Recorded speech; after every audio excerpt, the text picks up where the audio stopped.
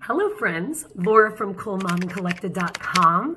In today's video, I'm going to be sharing my Kinderleben students' math basket. Now remember, a Kinderleben student is any student under the age of 6. They're not doing any formal lessons, but you will want to introduce them to certain activities and certain non-formal lesson type learning so that they can get ready for things like math, things like reading, and more. I have a video about my Kinderleben plans right here. Here, I have a video of my Kinderleben literacy basket for things like storytelling, writing preparation, reading preparation, all of those great things. But today's video is my math basket. You don't have to buy items from the store for things you probably already have at home, especially if you're a homeschooling mom. So I'm gonna bring you guys over to my table over there and show you everything I found in my home that is gonna be at one point in my child's math basket. I'm going to link all these things in my Amazon storefront that I will link down below. But remember, the whole point of this video is to inspire you guys that you likely have exactly what you need for your math basket right in your own home. So I hope you guys check it out and let's get right into it. But first, don't forget to subscribe because I want new friends and I am gaining a lot of wisdom and knowledge from your experiences as a homeschool mom. So don't think that this is just a one-way street. I like getting info from you too. So thank you guys for being here and I cannot wait to just keep growing together in our homeschool journeys.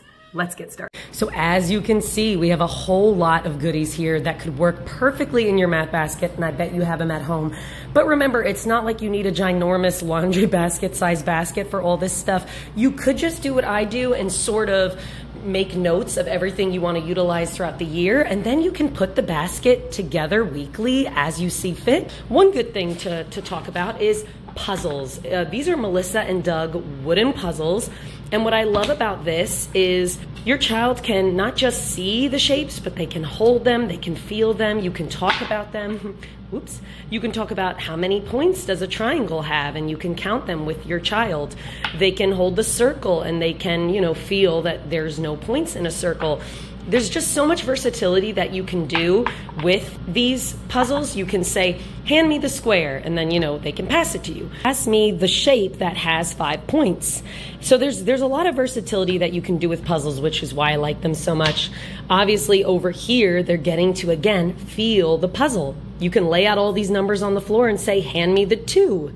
You can go through them with your child each and put them down and count them together. 0, 1, pretend they're all out, and then you put them in 2, 3, 4, and you can just go through, hand me the 6. There's just, like I said, a lot of versatility. So I really love the Melissa and Doug wooden puzzles.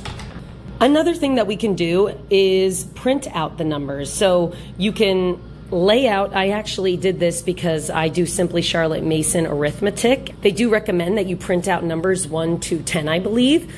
Is you print out the numbers where maybe there's 2 sets of each, and you can ask your child as you're going over numbers with them, can you hand me all the ones?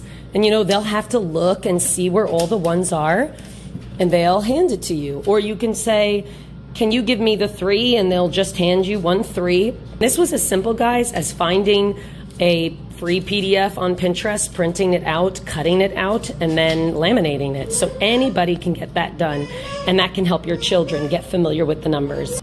Now, something you can even get from the Dollar Tree if you don't have it, very, very simple, is just number cards.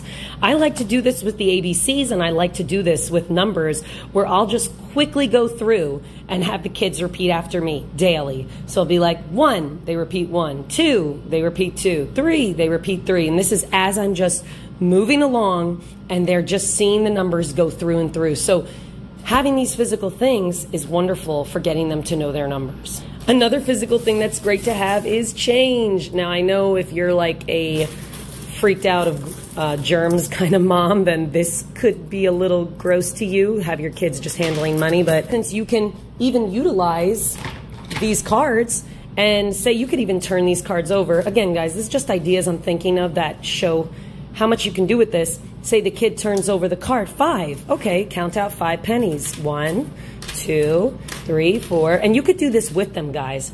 This math basket isn't intended to be a test.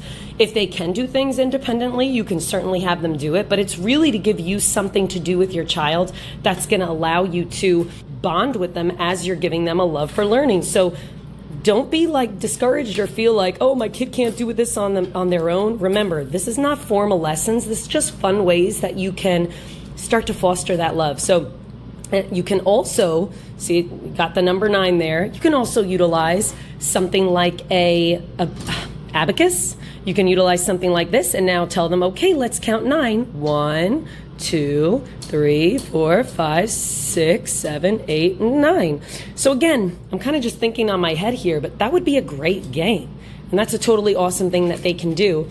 And abacus really comes in handy, and you can probably thrift one if you tried. Guys, anything that I share here, if you're like, ooh, I have another idea of what we can do, please let me know in the comments below. I think that that is just super fun when everybody shares all of their experience and all of their ideas. It just makes us all better homeschool moms, so let's do it. Another thing that's great is books. Now, I'm sure that there's a bunch of twaddle books that have numbers 1 to 10, and guys, I'm sure you can use those too.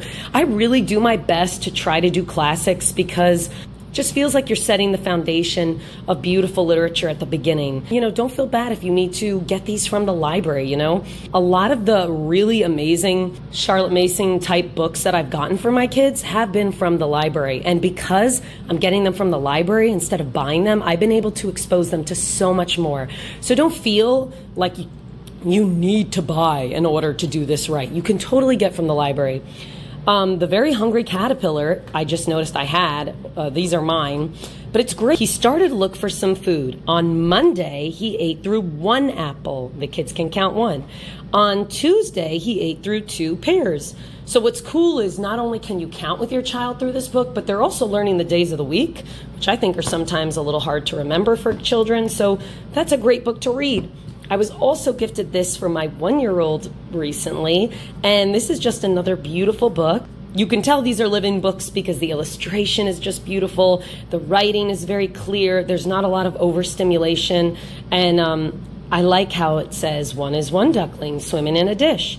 2 is 2 sisters making a wish. So as you're reading, you could tell your kid, 2, can we count? 1, 2. Again, never think that there's just one way to use all the items that you're seeing today, or all items in general. There's always more than one way. And when you find those ways, it gets really fun because then you don't feel like you need so much.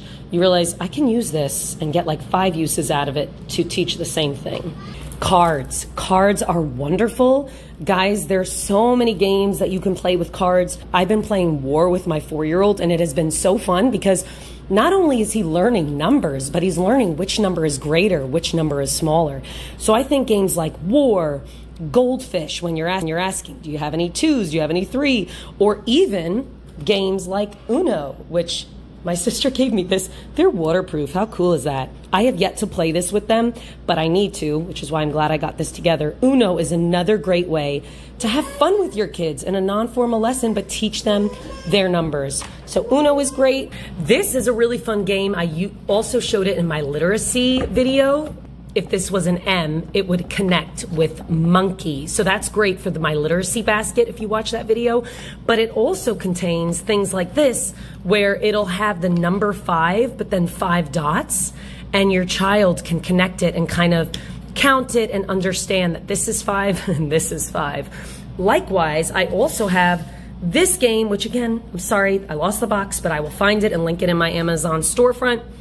This game is really cool because as you pull out these different cards, they also work as a puzzle. So 2 minus 1 is 1, and only the correct answer will fit perfectly in the puzzle. So that's really fun. As you can see, these are some other examples just to show you what that's like.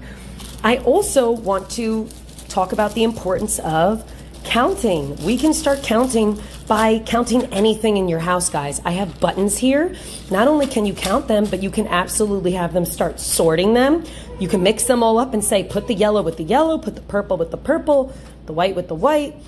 You can even do it by size. Put all the big buttons here, all the medium buttons here, all the small buttons there.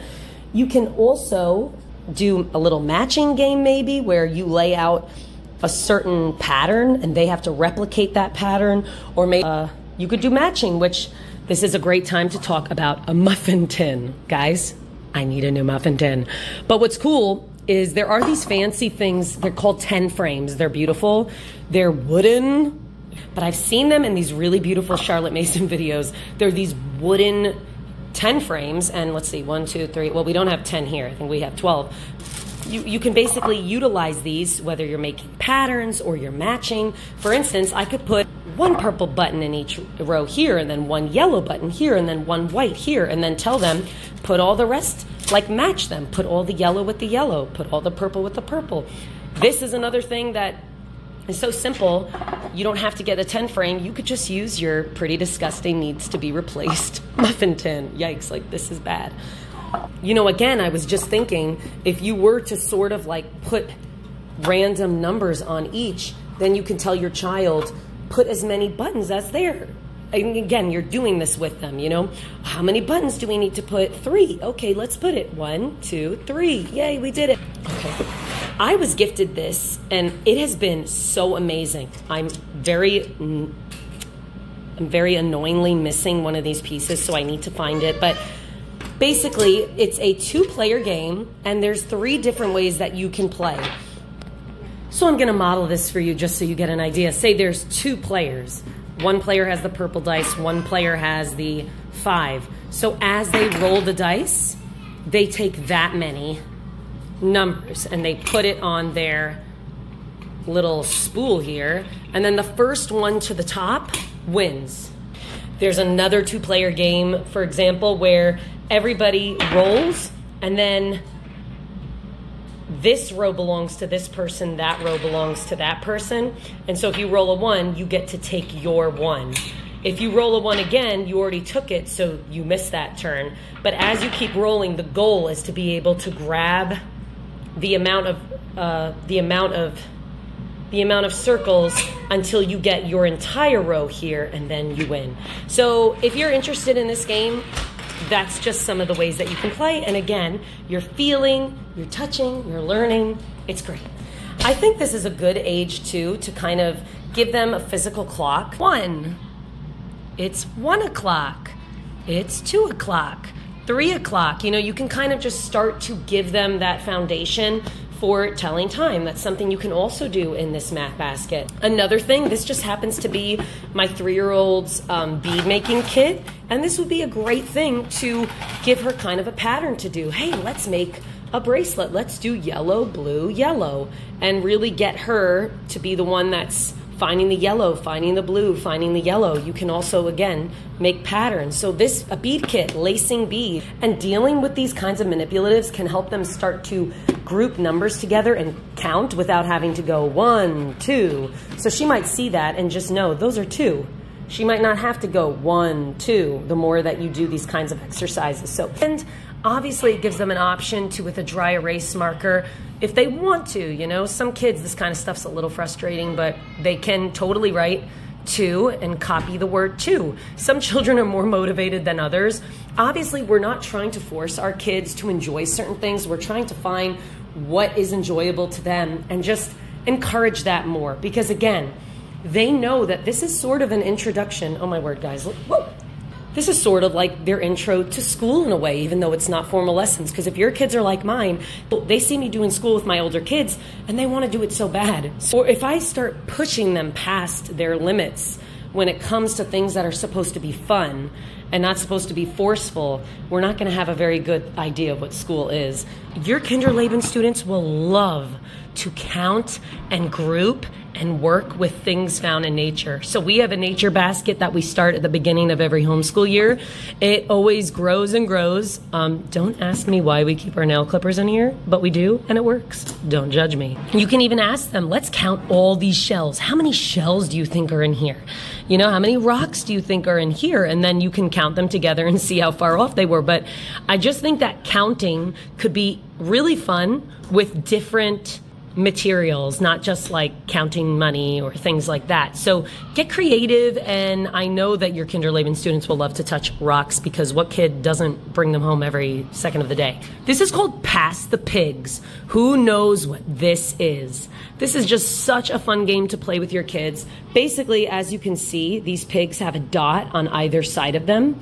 So the goal is to roll the pigs, and depending on the way they land, you get a certain amount of points. Certain ways that they might land, they might get 0 points, and the kids start to become familiar with that.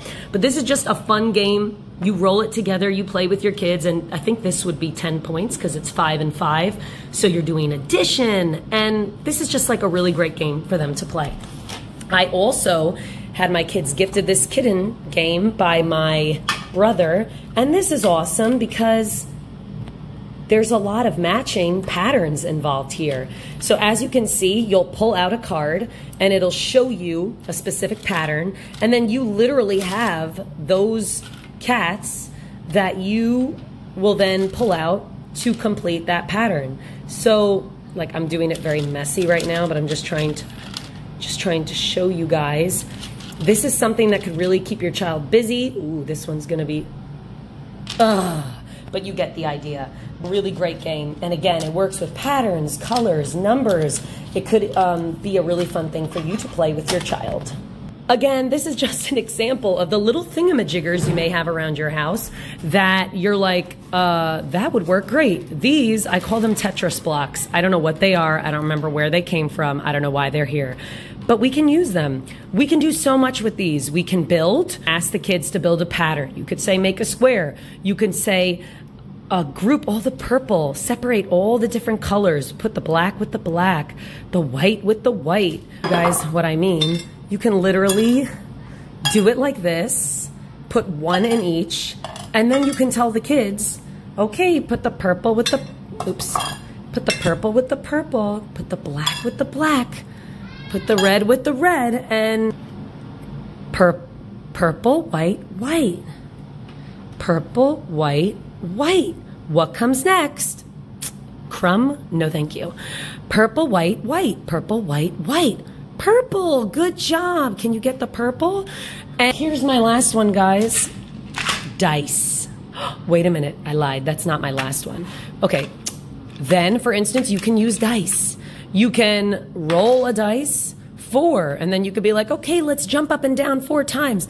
1, 2, 3, 4. Let's clap 4 times. 1, 2, 3, 4. For instance, you can use your puzzle. You can roll the dice and say, oh wait, you can roll the dice and say 6. Can you give me the 6? Then they go find the 6. So you're using like 2 different ways to creatively get your goal across of getting them familiar with numbers, with playing, with enjoying math, and basically giving them a love for learning. The last inspiration for your math basket that I wanted to give you today is Dominoes.